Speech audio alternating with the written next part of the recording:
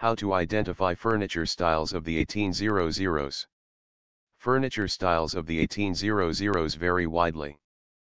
Political activity heavily influenced 19th century furniture style as seen in the two dominant styles of the first half of the 1800s, the French and American Empire styles. Victorian style reigned over furniture in the last half of the century, but you can't use the term Victorian to accurately describe a 19th century furniture style, since the era is defined by style revivals such as Gothic Revival and Rococo Revival. The late 19th century closed with the arts and crafts style, a pared-down, simple style that reacted to Victorian excess. Instructions. 1. Look first for any emblems or motifs carved into the furniture piece. An image of a crown, a bee, laurel leaves, torches, lions, trophies, mythological creatures or Egyptian themes indicate a firm possibility that the piece is of the French Empire style, an early 19th century style associated with Napoleon's interest in Roman themes. Rose, shell, scroll and grape carvings are in Rococo Revival style, and water leaf motifs are in American Empire style. 2. Examine the piece's hardware.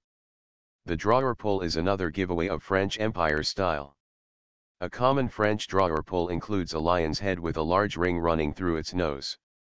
Both French and American Empire styles feature brass and bronze hardware and decoration.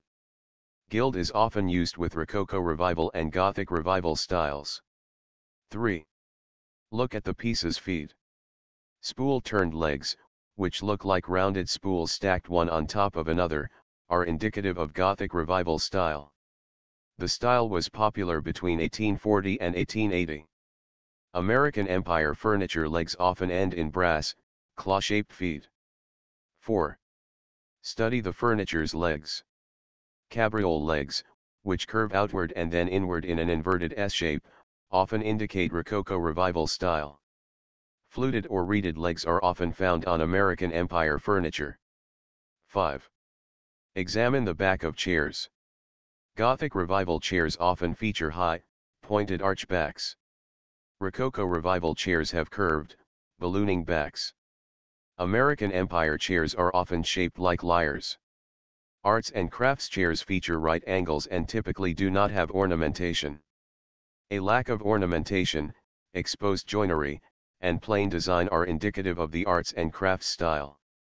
Tips and warnings.